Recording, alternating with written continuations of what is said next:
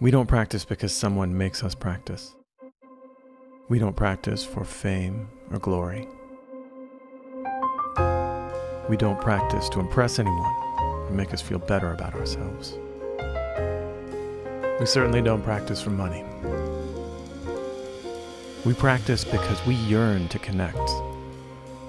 Connect to the ancestors that built this. Connect to the modern geniuses that inspire us.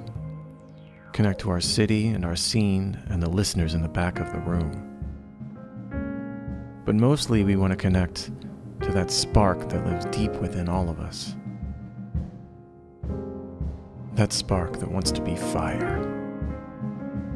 We practice every day to clear a path for that spark. Let's practice together.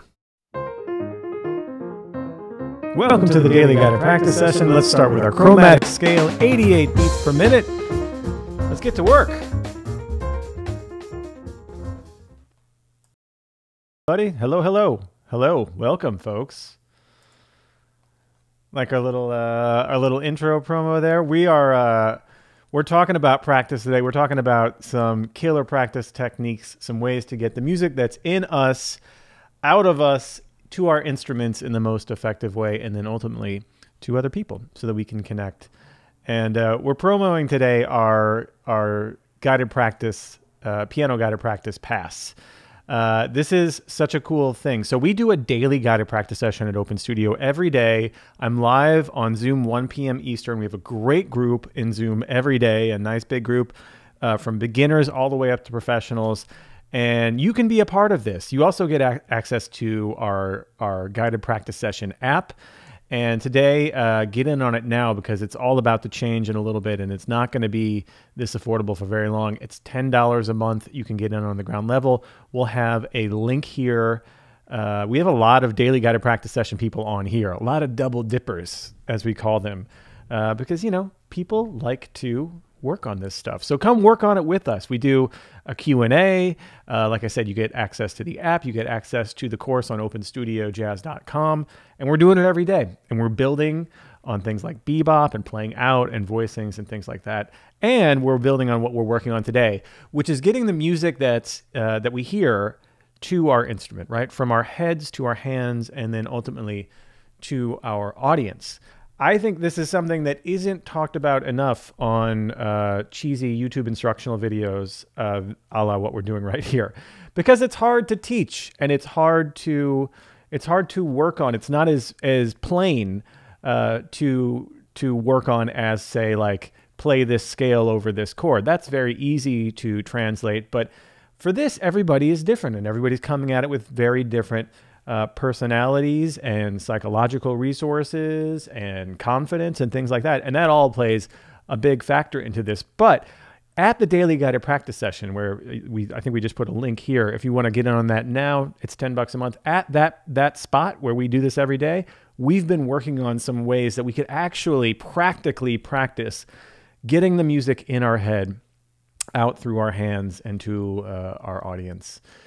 It's something that is so important and not talked about enough. It's as important as what notes we play or what rhythms we play is how we play and how we connect. And it's pretty much, I don't know too many like professional world-class musicians that don't deal with this in some way on a regular basis. In fact, a lot of the pros I know, a lot of the great musicians I know do some form of meditation or yoga or something that connects them to the moment.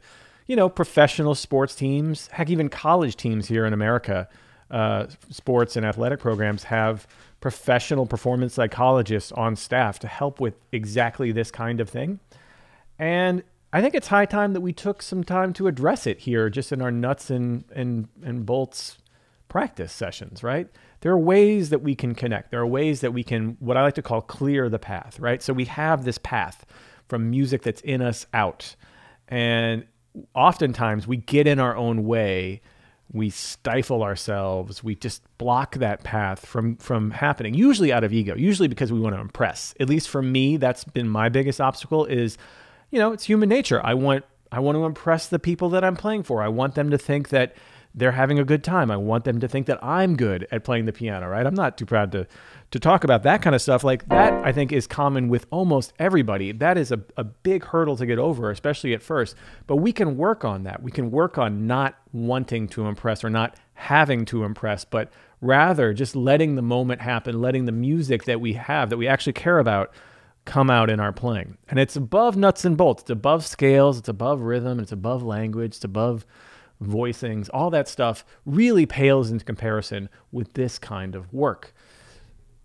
So, okay, I hope I've sold you on the importance of this kind of work, but it is really important. There's no great musician I know that doesn't address this on the regular basis. How do we work on it? How do we get the music that we know we have in us? We can hear it, right? How do we get it out there? Well, okay, step one, maybe you're not hearing it. Maybe you don't have a ton of music going on in your head. So the first thing we need to address is, how much music are we ingesting?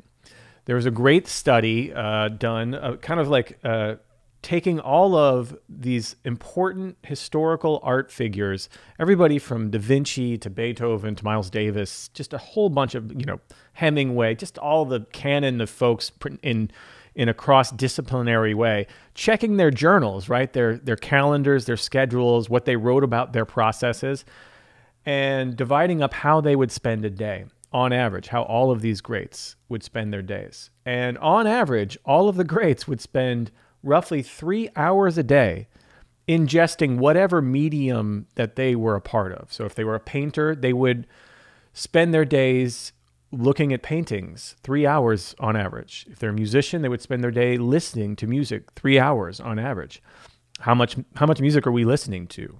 How much Netflix are we watching? How much Facebook are we scrolling versus how much actual music that we love and purport to be part of our lives? How much are we listening to? That's the entry point to this. A real intentional step towards ingesting the things we care about with the intention of, this is going to come out in my art later. That has to be a part of it. And if it's not, that's an easy thing to do. You should love the music you're playing. So it should be easy to say, oh, I can spend another hour listening to the music I love rather than scrolling through Twitter, which is just not good for anybody, really, I think. But like that kind of thinking is the first step of really getting more music in our heads that needs to come out.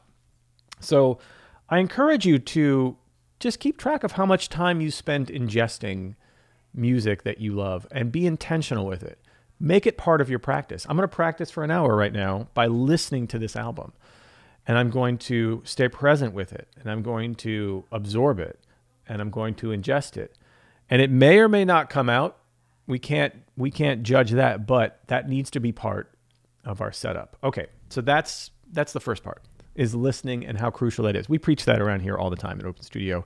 Listening is such a huge part of it. So we have all this music, if we are listening a lot, and it builds up over the years, right? So all this music, how do we decide what it is we want to play? Well, there's a couple of criteria that we can think about with music that's in our minds, right? First of all, we can daydream a little bit about, what is the sound that I hear as myself? What are the things that I connect to? Are there pieces of melody? Are there chord changes? Are there rhythms that make me giggle, that make me get goosebumps, that make me cry? We can notice that and just take stock of what it is that really moves us, either to joy or to sadness or any of these emotions that it is our job to connect with. It is your job as a musician to be able to translate this stuff to these buttons over here. So what are those pieces of the language that do that? There's got to be a song or a chord change or something that connects that. So that's another step of just simply acknowledging what it is that connects us to music. Okay. So now we have some discernment, right? We can hear things. We know that this is part of our sound.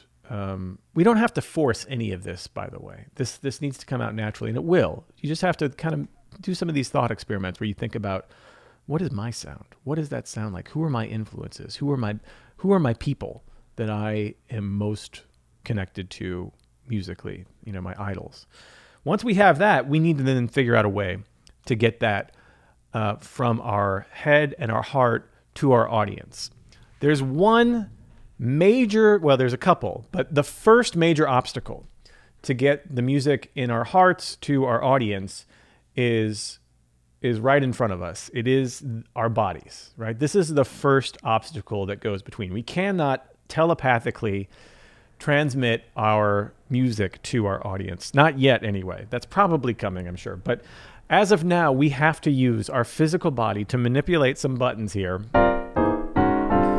on our instruments and actually try to make people feel emotions with these buttons. So that's why I want to take this first part of this guided practice session and just connect with our bodies. This is something I do at every practice session now, and it's only through trial and error and honestly decades of practice and finally gaining some wisdom that this is important. There was a time where I just thought I can just deal with my head going straight to whatever music I can make here, but the connection between where I am right now in the moment that I'm streaming this and my body here in my house is so important to the music that's inside me coming out that I spend a good chunk of the first, 10 or 15 minutes of my practice routine just settling in to the instrument, just getting connected to the floor, to the seat, right? Just kind of feeling my way physically into it.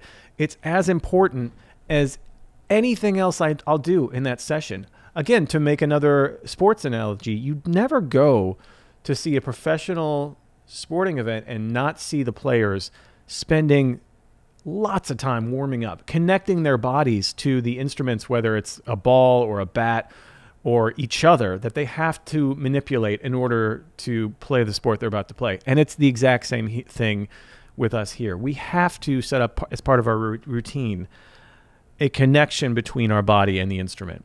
So important. It's not just a mind and an instrument. There is this wall between us that is our hands, our arms, our torso, all the way down from our legs to our feet to the floor. That is all connected. It doesn't happen without any of that. So let's just take a moment here before we start playing anything.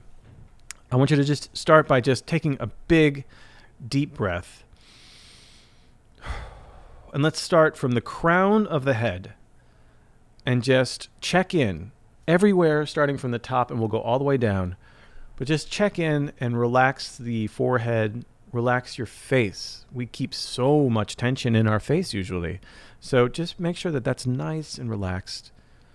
Relax your neck.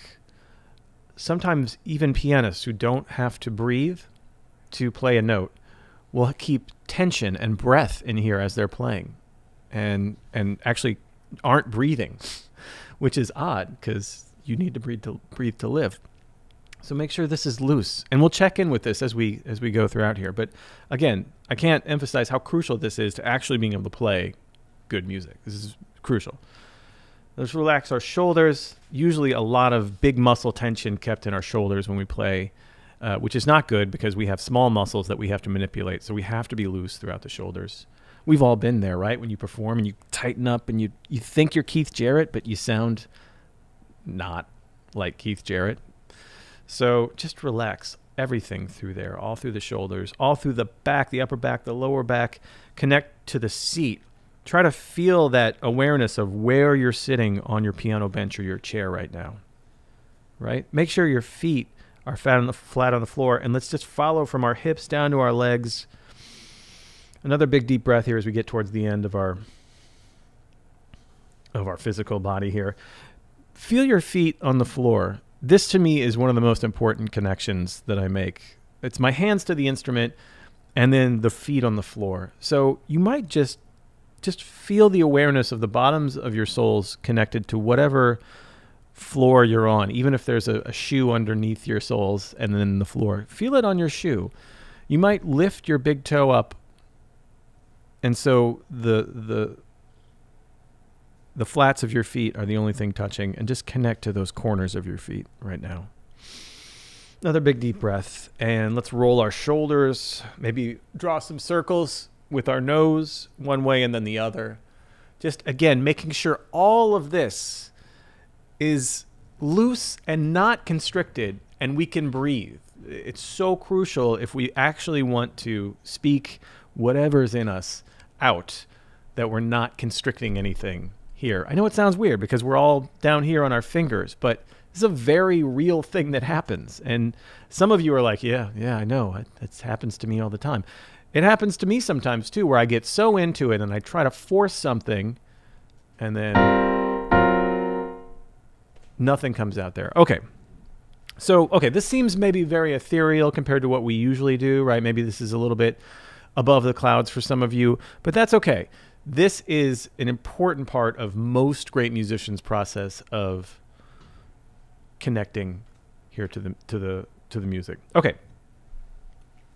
So, we're connected to our body. We're in the moment. We're just kind of paying attention to the breath, paying attention to how we feel on the seat. Let's start by playing something very, very simply.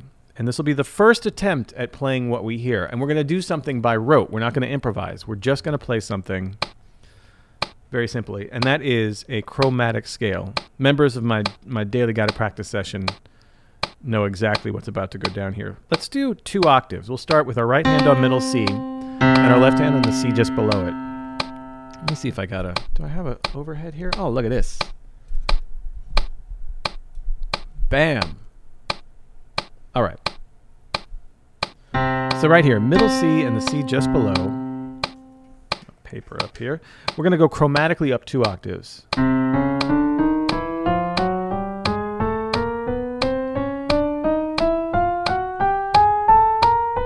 In eighth notes, just doing a very basic 1-3, 1-3, 1-2-3 fingering. Just 2 octaves up and down. Let's just play nice and easy, mezzo forte, kind of connected, not staccato certainly, but not super mushy either. Just really basic. Whatever instrument you play, just a chromatic scale starting on C, up and down 2 octaves. 1, 2, 3, and 4, and...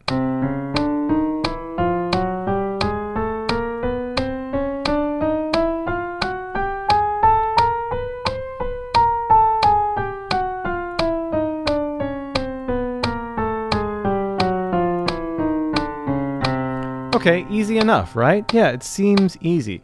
The first step that we're going to train ourselves to do is a step in accepting what happens when we play. Usually the hurdle that most beginner and intermediate players can't get past when they start playing like actual improvised music with other people is that they don't sound very good. They play things that aren't what they want and they get hung up on it. They get in their heads for the rest of the solo or sometimes even the rest of the night. So what we need to do is practice accepting what we play. People like Kenny Warner, the great jazz pianist who has a book, Effortless Mastery, talk about this and have exercises that deal with this too. But one of my favorite ways to do this is with a chromatic scale. So we've just played it once together. Now that we have that sound in our head, right, let's try to hear that. And let's try to hear that on our instrument as perfectly as possible, lined up with the click, the same volume, every note, the same duration between notes. Let's see if we can hear that sound in our head. And here's the most important part. We don't try to do it, right? We don't try to make it happen. We just hear it, and then we play it up and down 2 octaves. Let's do it. 1, 2, 3, and 4, and... What does it sound like to play this chromatic scale? 2 octaves.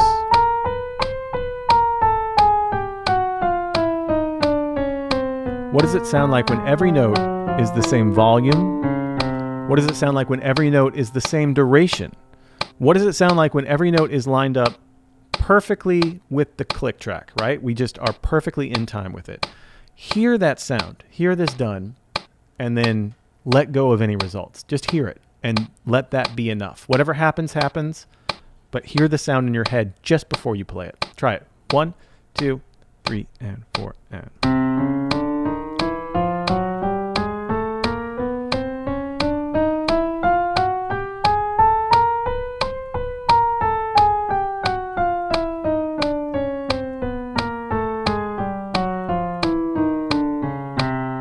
Okay, we've heard it now a couple times. What does your instrument sound like right now?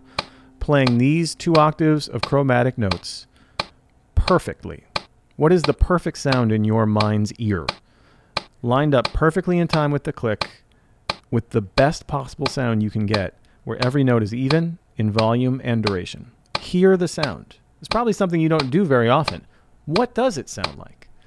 If this were Keith Jarrett playing this again, what does that sound like?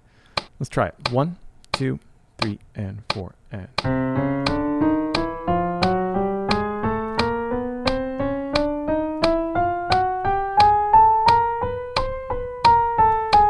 And whatever happens, happens. We let it go. We just are hearing the sound we want. And we're letting go of any results.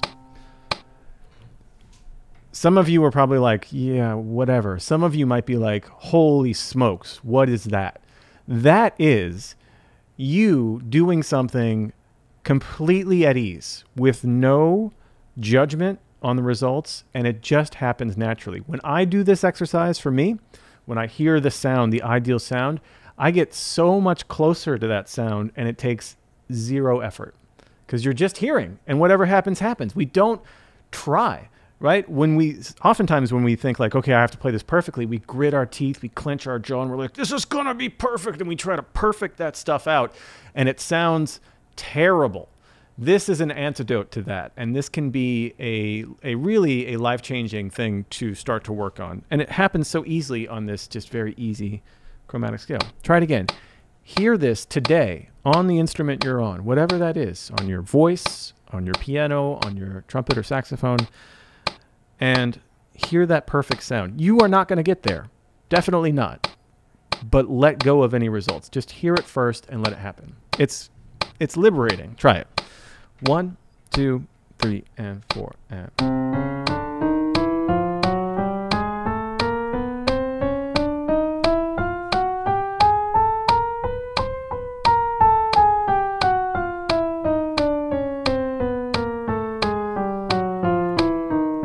Again, to hear the sound, and...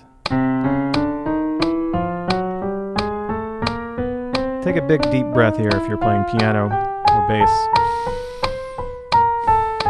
If you're playing a horn, don't take a deep breath. Breathe on through it. Right? Let's try switching it up. Let's try a different sound. Let's go up and down 2 octaves. Let's do it staccato, a nice even break between. See if right off the bat you can hear what your ideal staccato sound would be, and then let go of the results. Don't put any judgment on it. Don't try to change anything. Just hear the sound and see what happens. 2, 3, and 4, and...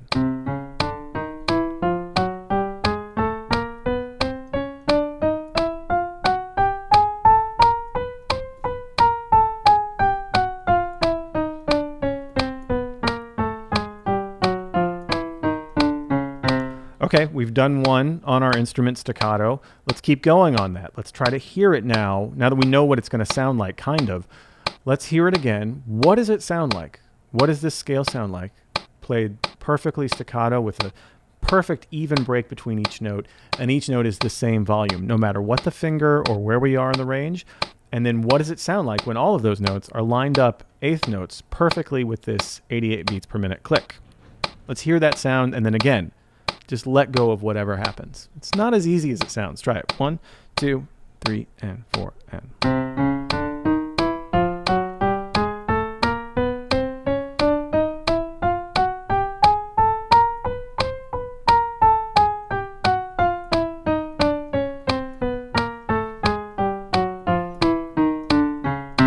Okay, let's switch it up. Let's do another scale. Let's do an E major scale.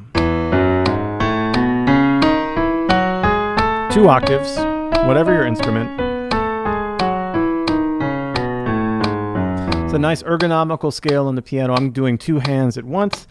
Let's start here. Mezzo forte, quasi legato, nothing special, like bare bones, meat and potatoes kind of feel. And again, let's just pay attention to how it sounds. You can try to hear it, but let's just hear how it sounds first. 2, 3, and 4, and...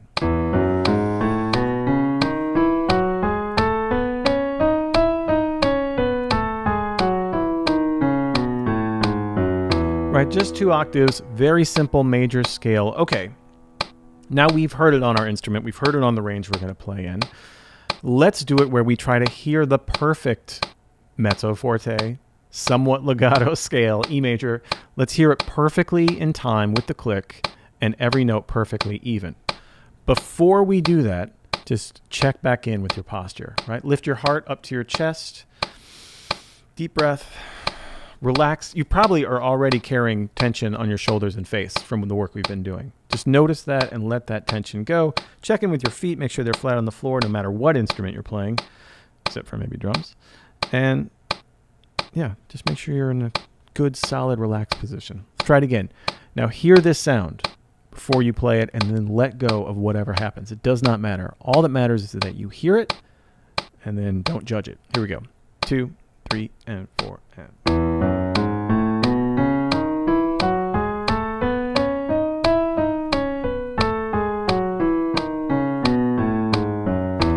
Is it possible to not judge it? Try it again. 2, 3, and 4, and hear the perfect sound. The music that's in you right now for this E major scale. Again, 3 and 4, and.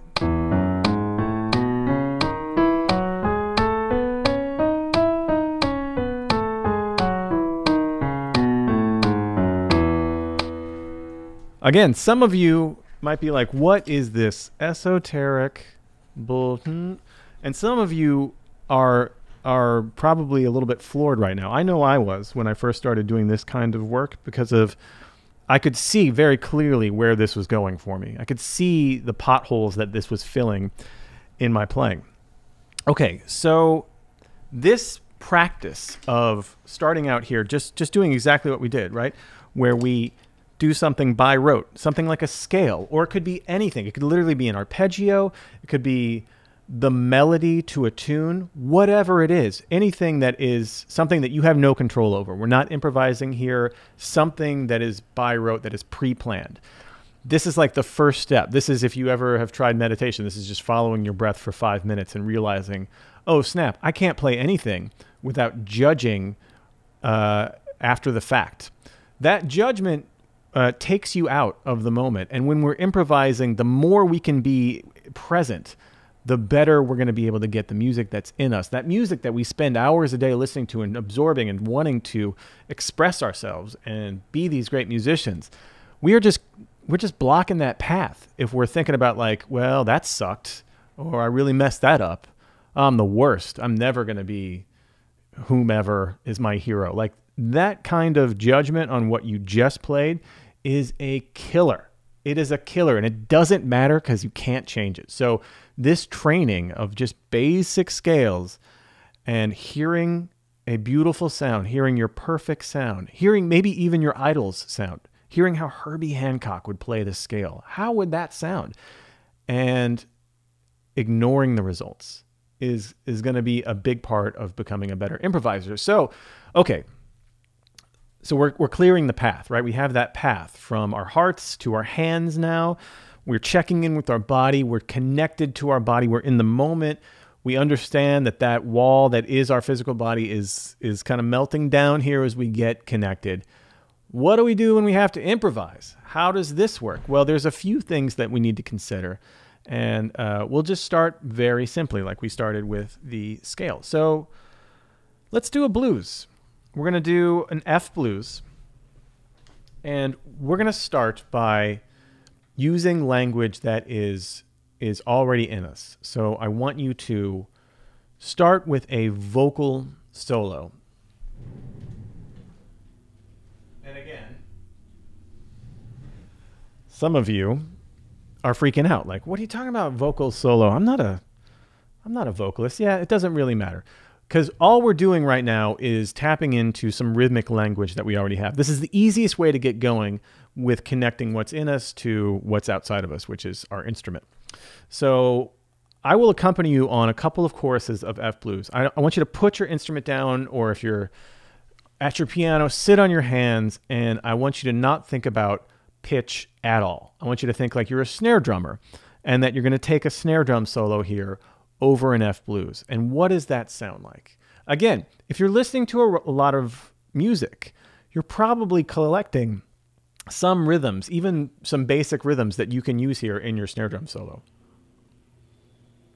So I encourage you to think about those rhythms again that mean something to you. Again, we just want to hear what's inside of us and then let it go. So don't judge what you do. See if you can do this snare drum solo simply and not judge. Your first reaction is going to be like, oh, this is lame. I bet Adam could do something cooler than this, or I bet if I were Brad Mehldau, this would be a lot rhythmically more interesting. Just let go of that. Try to let go of that. It's going to be really hard to do, but this is crucial. Again, you can't live in what you've just done. You have to be in the moment. And I know it sounds a little esoteric, but again, this is so important for being a good improviser. It just is. All right, so I'll comp for you. We'll do 2 choruses. Again, no touching of the instrument.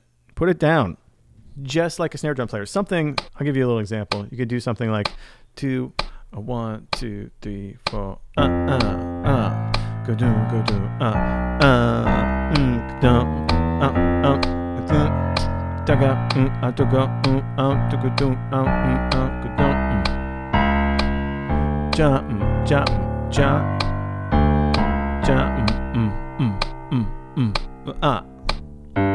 That's me just trying to vocalize the rhythm that I was hearing in the moment. So you give it a shot. We'll do 2 choruses. Here we go.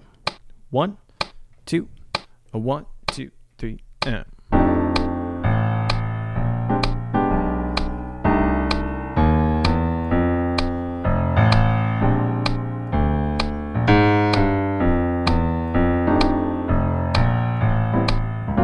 Just rhythm, no pitch at all.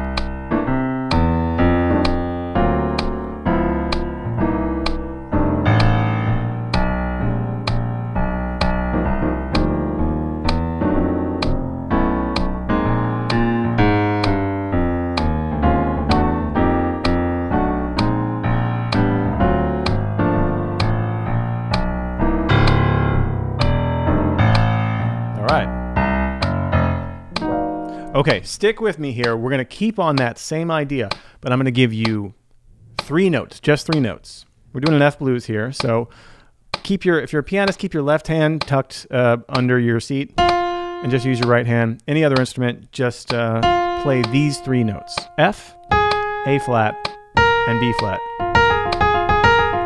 Now, those are your only options, and I don't want you to really think about the notes at all. I want you to take another snare drum solo, but using only these 3 notes. Okay, so again, as an example, it sounds something like this: 2, 3, 4. Still vocalize.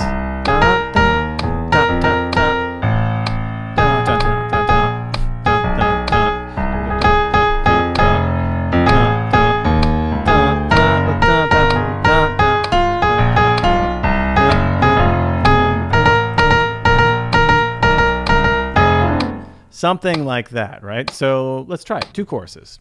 2, 1, 2, 3, and.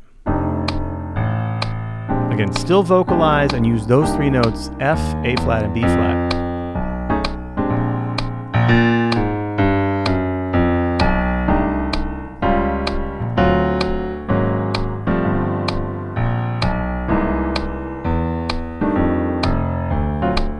Let's do another chorus.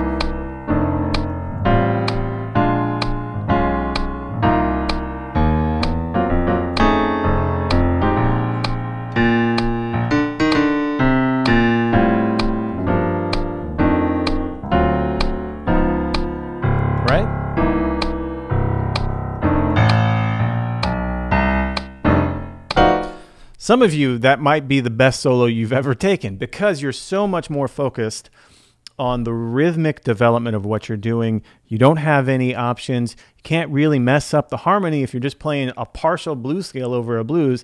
In fact, that could have been the tastiest thing you've played all week or all month. I know for me, it felt like something I'd like to do more often. So let's expand it one more level. Same kind of thing. Vocalize your snare drum solo. We'll take 2 full choruses again. And let's do a full blues scale. So F, A flat, B flat, B, C, E flat, and then back to F. We can make it the secret blues scale if you want to add that A natural in too. A la Peter Martin. So again, though, I want you to pull back from the temptation of thinking about melody, of thinking about pitch. Think about improvising the rhythm that's in you first, right? Hear the rhythm and then allow the pitches to kind of just happen, see where it goes. And then the key to this is do not judge what happens. Whatever happens, happens. Let it go. So hear the sound of a perfect, there's no such thing as a perfect snare drum solo. Hear the sound of a snare drum solo, whatever that means to you, whatever's happening in you right now. Hear that rhythmic solo. Add those pitches of an F blues scale or a secret blues scale. And let's see what happens. Let it go, though. 1, 2, 1, 2, 3, and.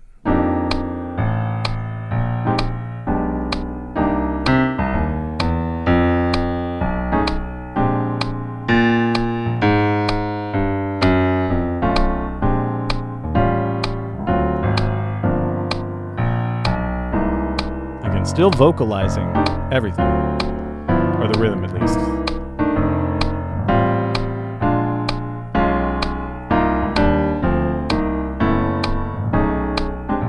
There are no wrong notes here.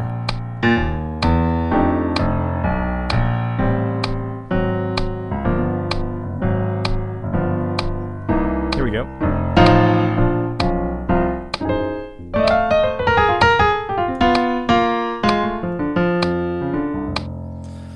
You see what's going on here? We're working at getting some music that's inside of us out in the clearest possible path as we can.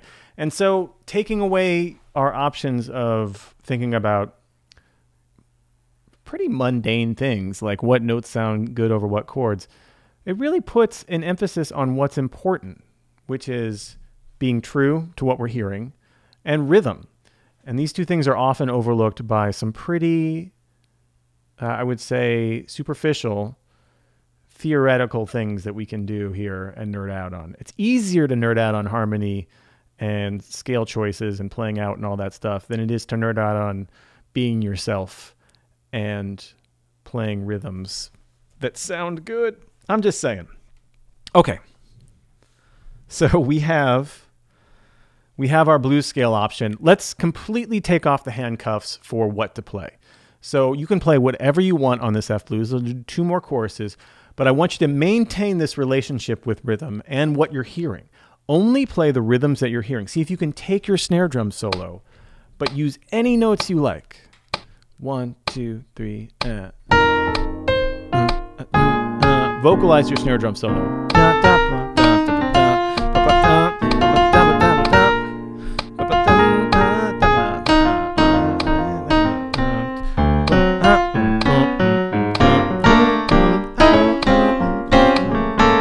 That kind of work is going to get you closer to the promised land than almost anything else. So just hearing what you're playing rhythmically and then letting it happen. So don't judge what happens. It could suck a lot and you can't change that. So see if you can do this all without passing any judgment of what you play. Kenny Warner will often talk about like placing your hand down randomly and saying, that's the most beautiful sound I've ever heard.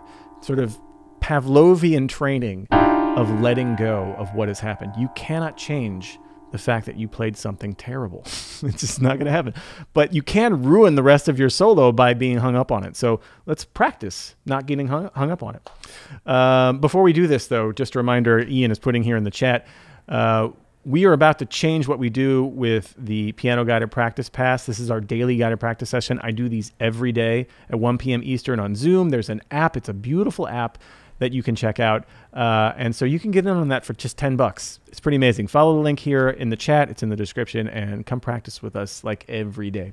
Okay, this is going to be a freestyle. You can play whatever notes you want to play. F blues, again, there's no limit to what you can do. The only rules are you have to think like a snare drum solo first, right? Like you're a drummer and you're just playing a snare drum solo, and then you have to let go of whatever happens. Hear the sound and then put no judgment on what happens. It sounds almost silly until you realize how important this can be. Let's try it. 1, 2, 1, 2, 3, and.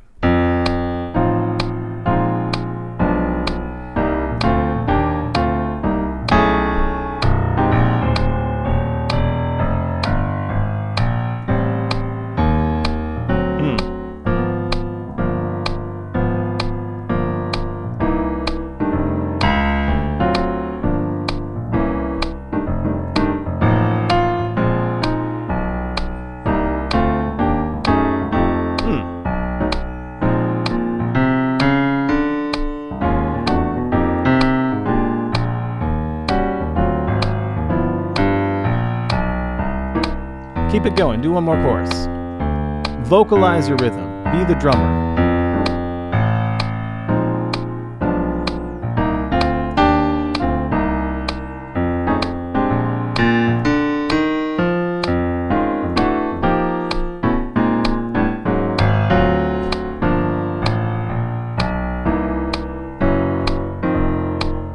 Nice, right? Right? That's what I'm talking about. That is you. What you're hearing here is you coming through. It is the actual you coming through, not you running some lame lick that you might have got from someone else. Not you running your fingers in an aimless way over some scale that someone told you was hip. If you are focusing on the rhythm that you're hearing you coming through. And it can be a big difference in how you actually connect to actual human beings. It's great. It's great. And it's the start of something big. So congrats to you for going with me today. I know for a lot of you, this is like pretty pie in the sky from what you might be used to on these guided practice sessions. But this is something that is important to me. It's important to I think, any musician who wants to be true to the music that's in them. So again, lots of listening. Practice scales and things that are by rote or pre-written, predetermined by hearing the sound and then letting go of what happens. Don't judge what happens. And then practice vocalizing what you're going to play rhythmically from you first, and then letting go of whatever notes that you have. We do this every day here at Open Studio. Check out the link here where you can sign up for the Piano Guided Practice Pass. That includes the Guided Practice app. That's the daily guided practice session. 5 days a week, I'm practicing. We've got a great group. We do it on Zoom. We do it on the app. There's many ways you can ingest that. So check that out. It's only $10 a month. It's a pretty good deal, and that's going to change very soon because it's just been flying off the shelves, popular, and so we're probably going to up the game on the whole thing. Don't worry, for my folks in here, we're going to grandfather the people who are already in. So get in on it now before it becomes a lot more expensive. Okay, thanks everybody. Really love this one. This was so much fun. This is something that I haven't touched on a lot, but it's actually a much bigger part of my own personal practice than I've done here on this YouTube channel. And so let me know what you think. Comment here and let me know if you like this kind of practice, because I can certainly do variations in different ways we can work on getting the path cleared from what's in us to what's getting out of us. It seems like sometimes it's a lifelong pursuit, and it is, but there are practical things we can do every day in our practice sessions to help get that thing going. So let's move on it, you know? Cool, everybody. Thanks again. Check out the Piano Guided Practice Pass. Get on it while you can, and I'll see y'all. Happy practicing.